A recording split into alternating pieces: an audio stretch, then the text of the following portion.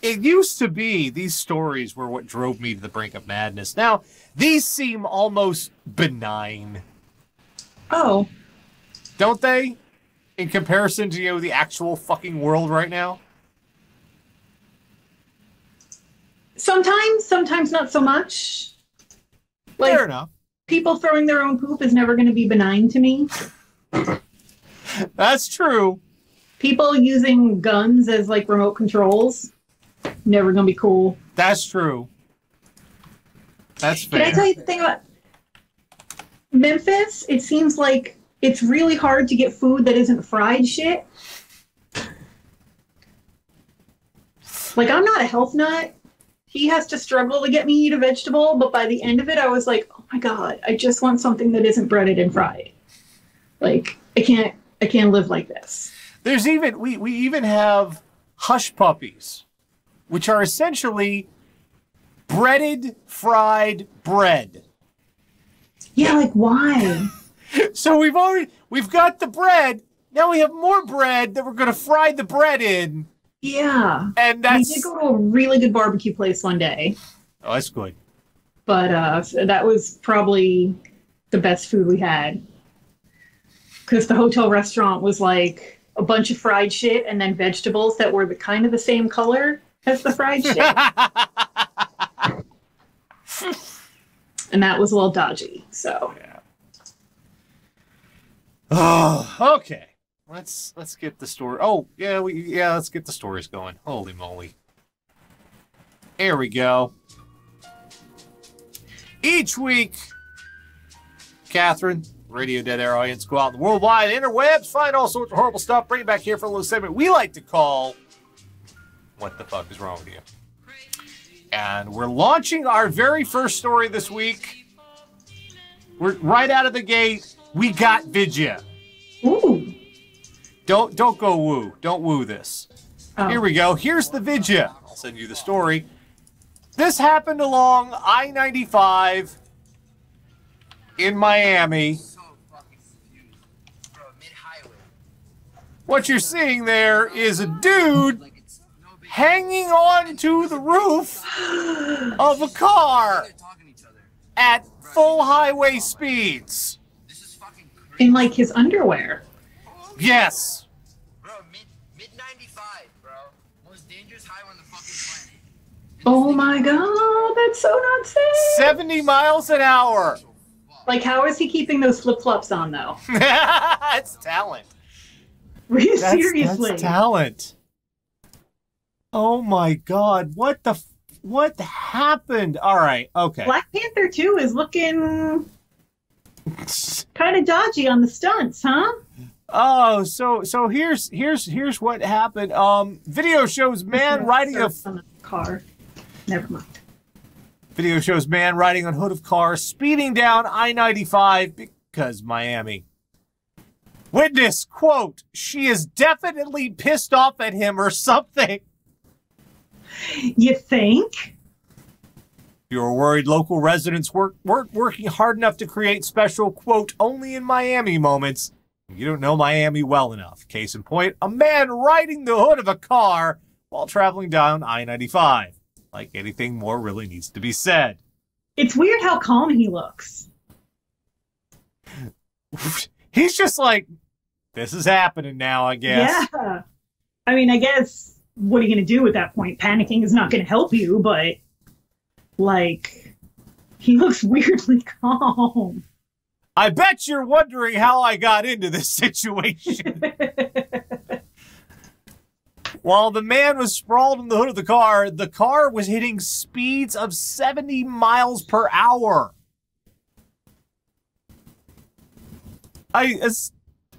Quote, this is from the guy who took the video. All I was thinking is that guy is either slide off and hit me or slide off on the other side, or if anything, he's going to slide down and she's going to hit him and she's going to crash into somebody else. Did they ever find out, like, who they are or why? The car and its extra passenger eventually exited Ives Dairy Road, at which time might have called 911.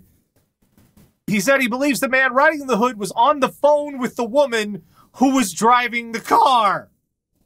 Quote, he didn't even look like he was freaked out by what was going on, but I was freaking out. Local News 10. Okay. Local 10 News has reached out to Florida Highway Patrol to see whether they are investigating the incident. So this is just a thing that happened. This is one of those moments in life you look over and all of a sudden the car next to you, there's a guy on the fucking hood. That happened with a cat like 2 weeks ago. These people took off in their minivan and they didn't realize that the cat was asleep on top of the car until they were on the highway going full speed, and the poor cat's hanging on for dear life, and like people waved them down. Poor kitty. Well, but this is a little different than a cat. This seems intentional. Yeah. I didn't know the cat was up there. This kind of deliberate. But like, he looks like this is just another Tuesday for him. Yeah. He was very chill about the whole thing, I have to say. I admire his decorum and civility. I mean, yeah. That dude is a fucking badass. I mean, whatever. Especially if he's on the phone with her, because that means he's hanging on with one hand. Whatever argument they were having, he won. I feel like he didn't if he wound up on the hood of the car while he was driving on the highway. Yeah, but pretty much if you're driving, if you have got someone trapped on the hood of your car in a dispute, you've pretty much lost the argument. I don't think so. I think you're negotiating from a position of strength. Luckily, the hood of my car is not big enough for a person to be on because I drive a roller skate, so Dan doesn't have to worry about that. And I won't drive his car because it's too fancy. Well, my car because it's too fancy, but you'd happily have me on your hood? No, because my hood's too small. Yeah, but that's only because it's I'd too run small, over your not because you like I'd run over your feet. Only if you deserved it. Uh-huh. Oh, let's move on to good god damn it. These stores they frustrate me. Woman trashes restaurant, hits owner's car after receiving wrong food order. Bit of an overreaction. Louisiana woman was arrested for allegedly trashing a Chinese restaurant, hitting the owner's vehicle after her food order was, quote, not made properly. According to a police report released Monday, the customer, identified police as 20-year-old Jasmine Thompson, visited China King in Sidell, Louisiana last Thursday. Thompson reportedly became irate at employees after her food was not made properly. Thompson began throwing utensils and sauces around the restaurant while yelling racial slurs at the staff. All right. I've had times when I've ordered a meal and it has not been to my liking. Yeah. Say the steak was a little undercooked. Say maybe something was a little cold coming out of the oven. Or they just gave you the wrong thing. Or you get the wrong thing. And it happens.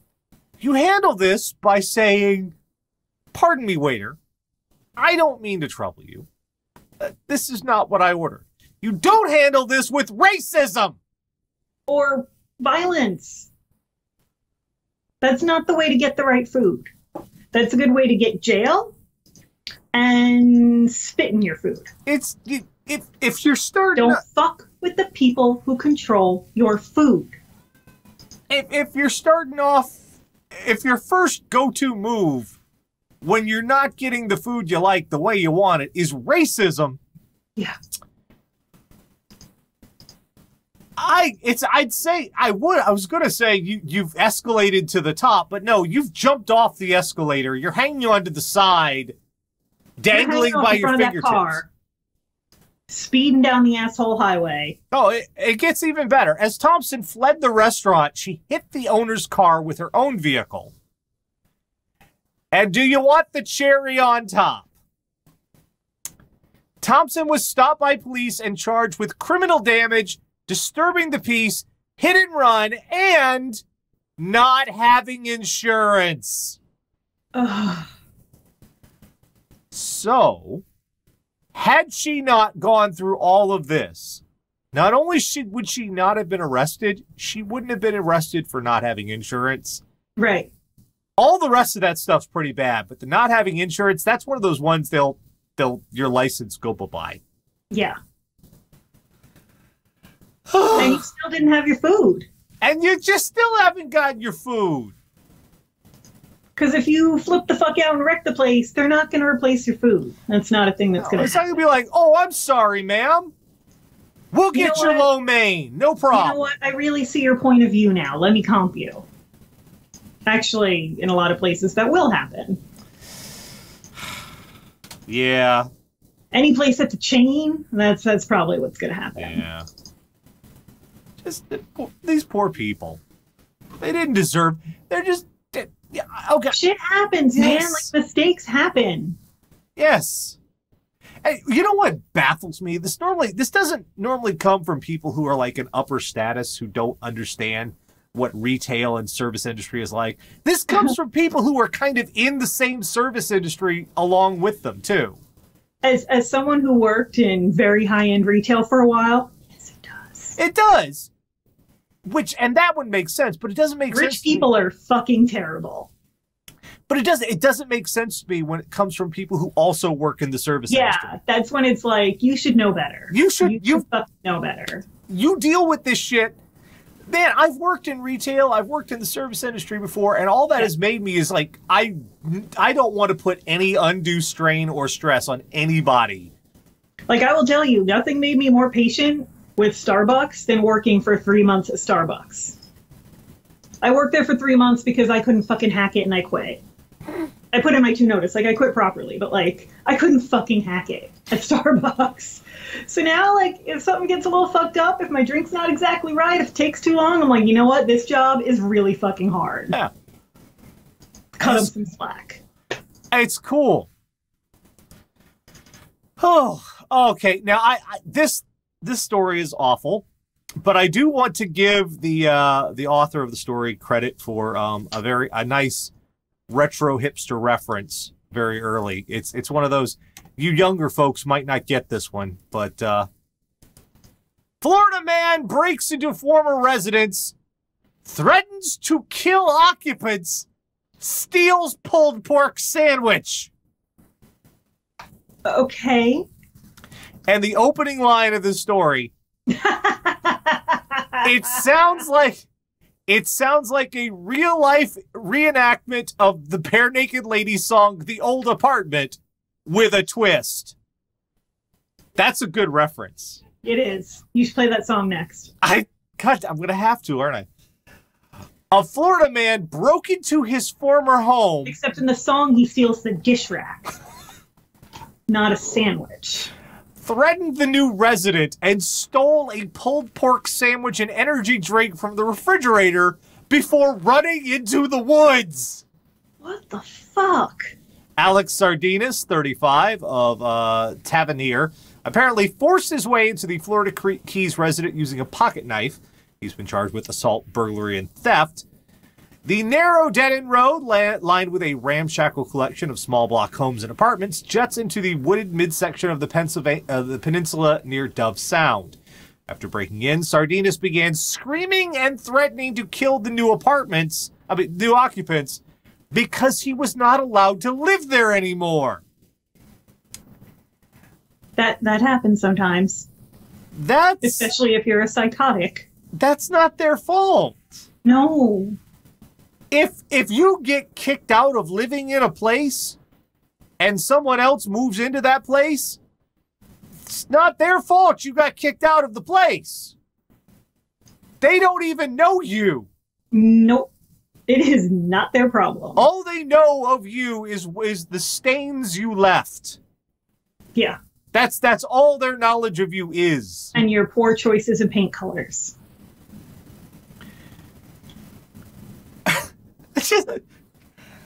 I can't live here because food. Like, what the fuck is that? All right, I can't live here. I'm gonna take your barbecue.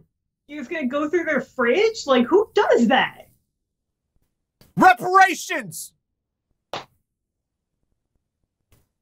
I still ask if I can get some water at my sister's house, and I lived there for a year. And she's like, Tara, you lived here for a year, just get a glass of water. And I'm like, but I don't live here anymore. Oh, even better. The sheriff's office said Sardinas called him at midnight, saying he needed to get his clothes from the house. This is after he'd already broken in. He was later They're found... not there anymore. No, they're not. He was later found walking along a nearby road about a few dozen yards from the scene of the crime. Like this was all going to be okay. Yeah. No. Like you did a normal thing. I'm starting to understand why you don't live there anymore. No shit! You sound like a problem tenant. A little bit. Because if you think that breaking in with a pocket knife, waving it around at people, and then stealing their pork is a sense, and then you're just sensibly like walk down the street, you know, I should call the police. And like at any point while he was there, did he mention that he was there to pick up his shit, which was almost certainly not there? No, he just. Why would you think it would be if someone else lives there now? He just threatened to kill them. Yeah, you know, that's sane. I've been known to just rattle off a death threat when I'm going to pick up my stuff. Sure. That's a good thing to do. Stealing their pork sounds like a euphemism. Arkle, no, in this case, it's actually not. It's quite literal. He stole their pork. They should rewrite that song. The old apartment. Broke into the old apartment. Took a pulled pork sandwich. No. Oh, now it's time for a recurring feature on our show. Let's make Dan angry. This is a follow-up. You mean my cuckbin? My sad servile beta cuckbin? Yeah, that. Yeah. This is a follow-up story. Do you remember a few weeks ago we had a military group that just lost shells, armament, explosives? They just did they turn up? No. Oh God. No, actually it kind of got worse. That missing machine gun from Minot turned up in the worst possible place. What is the worst possible place, Nash? The missing machine gun. The missing machine gun that triggered the firing of Security Forces Chief at Minot Air Force Base, North Dakota, turned up and was probably the last place the Air Force wanted it to, stashed in an airman's home off base. Minot officials announced on Wednesday that the machine gun had been recovered by Air Force Office of Special Investigation agents. The machine gun was discovered missing during a standard weapons inventory by the 91st Missile Wing, just 2 weeks after airmen with the same unit reportedly lost a box of MK-19 grenades out the back of a moving vehicle. I wonder where those grenades are. Security Chief Colonel Jason Beers was fired on May 23rd due to a loss of trust and confidence after a series of events under the scope of his leadership, including a loss of ammunition and weapons. The question remains, why did this unnamed airman steal an M240 in the first place? Was it just some dumb kid bored as hell with his posting at Minot and in search of some recreational fun, or a budding arms trafficker? It's not clear, but either way, it's not looking great for anyone involved. So apparently the security folks with this outfit are just losing heavy fucking ordnance and grenades left and right. What did we misplace today? A nuclear missile? That's not a big fuck. And I'm going to show you, when we say a machine gun, we don't mean like an AK-47 or something. No. It's a belt-fed fucking light machine gun. Yeah, that's the picture of an M240. It's one of those ones that it's called a saw. It's called a saw for a reason, yes. It's an automatic weapon. Oh. Yes. I was like, why is Yeah, not that kind of saw. Dan looks red on the feed? It's because he's wearing a red jacket. Oh. He usually wears blue. Yeah, this thing is normally tripod mounted or mounted on a vehicle. This is not one you carry around. It feeds like from a big row of giant shells. Like, do you remember that? You don't need this at home. Do you remember that scene in Predator where they just completely decimated the jungle? Yeah. They just see Dan's with me on this one. He knows that. That was an M60, but still just as bad. Yeah. But seriously, I think we should start flipping airmen's homes for those lost grenades that fell off a truck. Fell out the back of it. They literally. Well, like what's terrifying. Apparently, these people are just taking fucking souvenirs. What's terrifying about that is the Mark 19 is a belt-fed grenade launcher. So I'm wondering if maybe there's a fucking Mark 19 grenade launcher hanging out someplace. Awesome. Where is this? North Dakota. Okay, well, I'm glad I don't live there. Yeah, but they do border Canada. So if you're in Canada above North Dakota, duck and cover. Yeah. Cause yeah. What do you think, buddy? What do you think? He's like, I think they're fucking stupid. Yeah, he does. And he would be right. Is the dog out there? Because he is on high alert. He does that sometimes. What are you doing? Somebody was asking if Simba's home yet. No, he's going to come home in the next couple weeks. Yeah. He's on a required 10-day quarantine because he gave someone a bad bite. And, like, animal control got involved, so he can't come home right away. Because it's like I guess if your doctor reports it, they have to go on rabies watch, and they know he doesn't have rabies because they vaccinate, but it's like a thing, so. Well, you missed a forklift story last week, but don't worry. Uh-oh. We got another forklift story this week. They're just coming out of the fucking woodwork, aren't they? Anchorage, Alaska. Man who drove front-end loader erratically through East Anchorage charged with DUI. Man, it's just tough being Todd Palin these days, huh?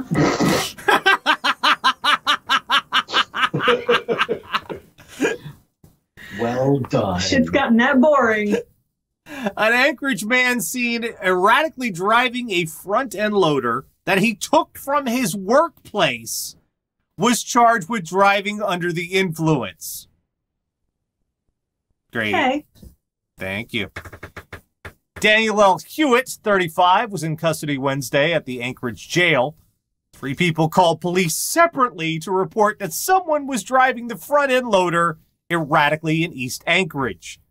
7:05 p.m., police got a call that a person driving a front-end loader had pulled into the Chevron gas station and nearly hit the building. Caller told police the driver, later identified as Hewitt, went inside the gas station displaying signs of intoxication, bought something, and drove off again. How fast can those things go? 20 miles an hour, 20, 30, maybe.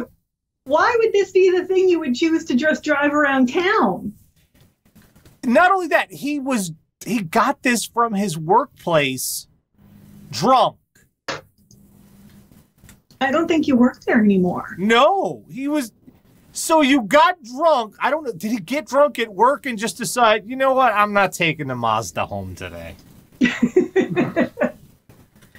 know, it says it's going to snow later. Or I'll just take the forklift. That'll work out better for everybody. Because then if it snows, I can just drive into work anymore. Right. That'll be fine. Won't have to call out. Yeah, it's right. I'm thinking ahead. I'm being a team player. Yes. Yes. God damn it. I'm just trying to get myself in the mindset of how drunk I need to be. Just to be rolling along. They see me rolling, they hating. I mean, you were as drunk as I've ever seen you on Friday, and I don't think you were steal a forklift drunk.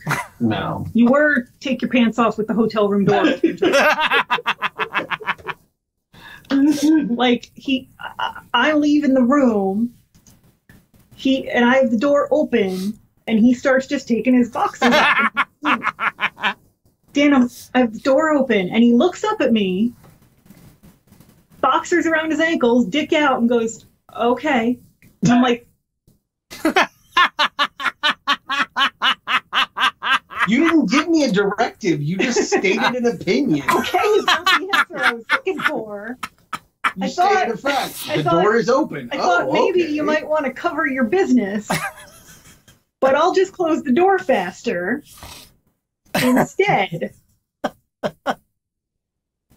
So I have, in fact, seen Dick out in public drunk. Not really public, but almost. Hit a lot of whiskey that night. Oh, and our final. For telling that story? No. Okay. Our final story this week, just complete fucking nanners. This one comes from Dauphinac Springs. I think I'm saying that right. Defuniak Springs. Drunk Amvet's patron chases others, claims to be daughter of God. Oh. For a 49-year-old woman who got so drunk in a local bar, she was chasing other patrons around the parking lot. She's charged with battery and disorderly intoxication. The Walton County Sheriff's Office was called to the Amvet's bar to help manage the woman.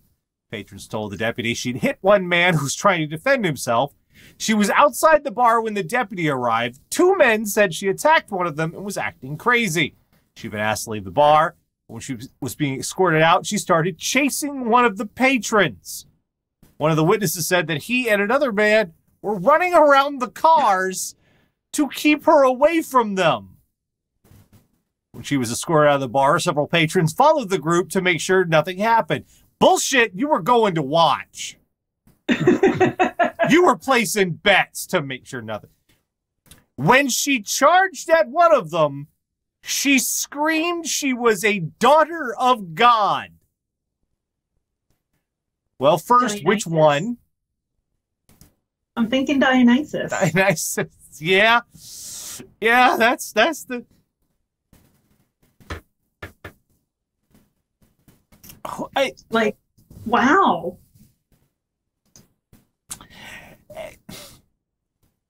I'm Jessica Christ, motherfucker. That's a little impressive, to be perfectly honest. Yeah. At 49, she had the whole place on the run. Like, she went fucking feral.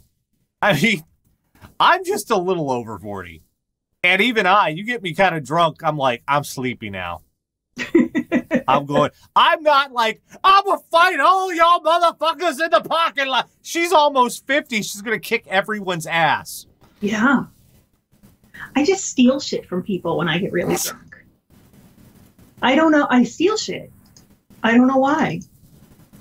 Klepto. Yeah. I just take shit because I think it's hilarious. So that if I'm ever drunk around you and the next morning I'm missing something, I should just call you. Well, no, because I want to like rub it in your face that I stole it a lot. Like, I want you to know. Like, I'm gonna be like, haha, have your phone. Look, I took your phone. You can't have it. Because I'm the worst. Then why do you keep doing it? I don't that much. I don't drink that much. I very rarely get kleptomaniac drunk. This is like a Benny Hill sequence. Yeah, like what was in that booze? Was that booze by the Umbrella Corporation? That sounds. I have not gotten. I'm just a little bit impressed. Because when I'm drunk, I can barely walk in a straight line, much less run around whooping asses. I mean, technically, to be fair, did she actually whoop any asses, or did everybody successfully evade her? Well, she tried. She hit one dude. Okay. She tried. I'm giving her credit for the fucking. I'm giving her credit for the attempt, because I know what it's like for me. I'm like,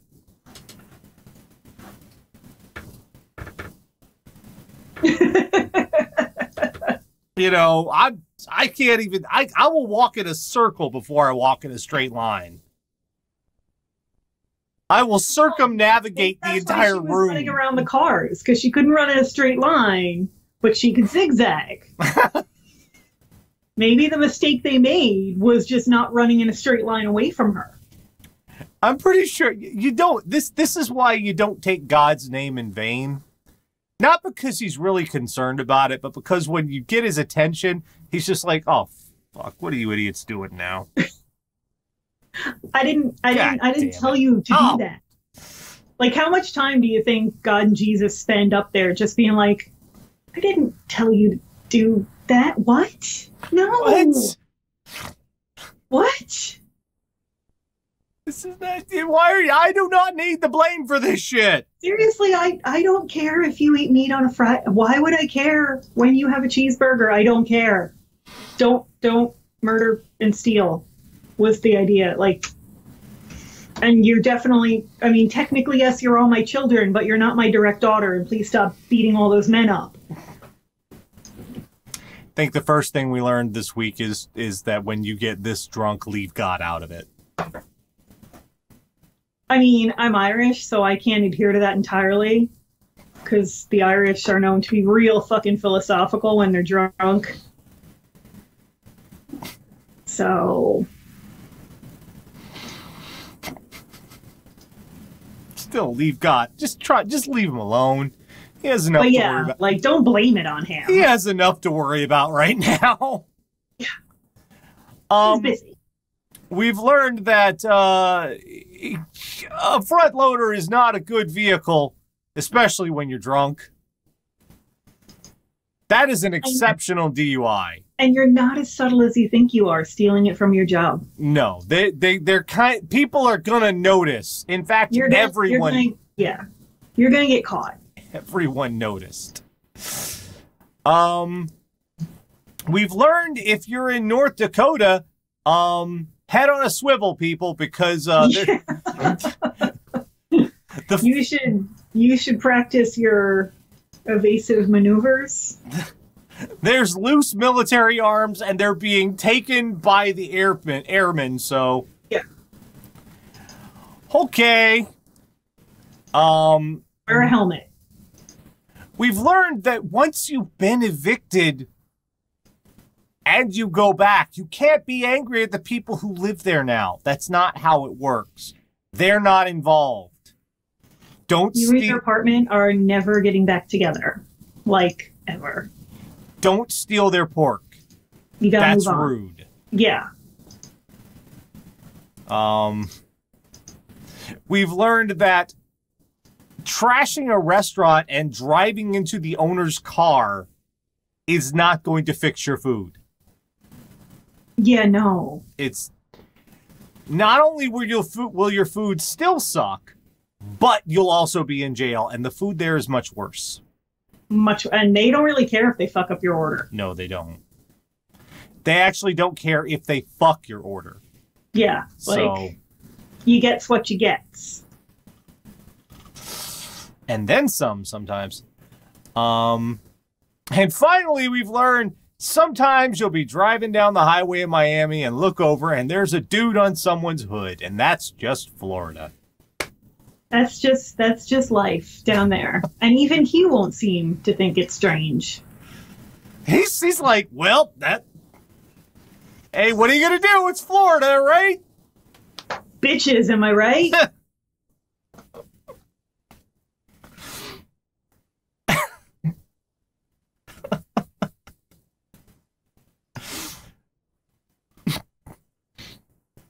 Like, ladies, if if you really want to kill your man, you don't want to do it like in public like that.